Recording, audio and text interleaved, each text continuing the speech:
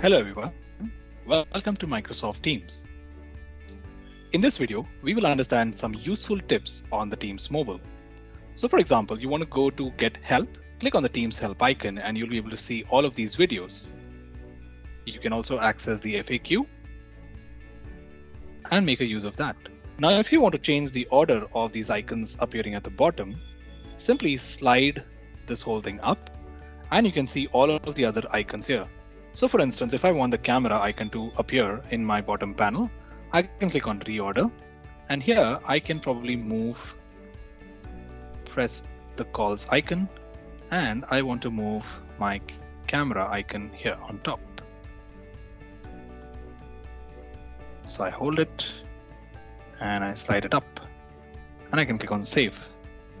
So notice that any changes that you make will save first. And now I can see a very good looking camera right in front.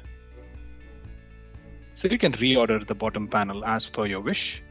You can also go into the slider option on the top here, which is this particular point.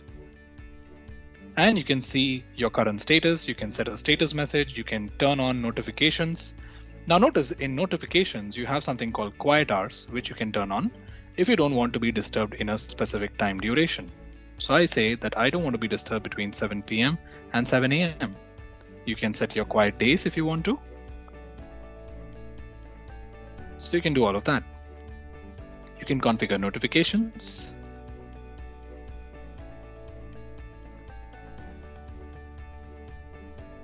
And you can also look at what's new in Teams. So it brings you to the latest article on what's new in Teams for Android. Now in simple chats, if you want to send out a location or if you want to send out an incorrect message, so for example, I typed this message. Now I want to add some more text to this message.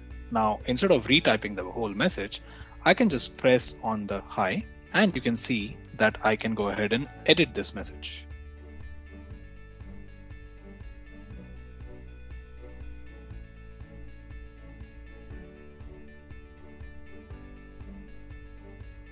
I can insert an emoji.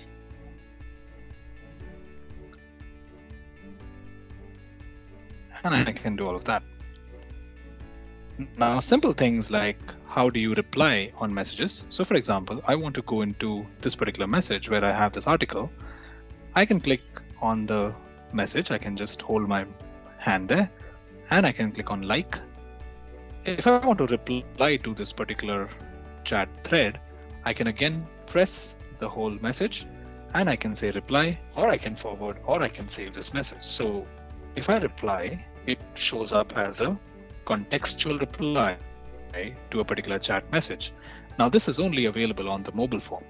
So that's something useful when we talk about chats and we want to reply about something in context of a particular chat. So for instance, if I want to reply to this, I can reply and say okay. Similarly, if I want to forward this message, I can click on forward and I can send this to anybody I want. So those are some useful tips on the chat. Hope this helps.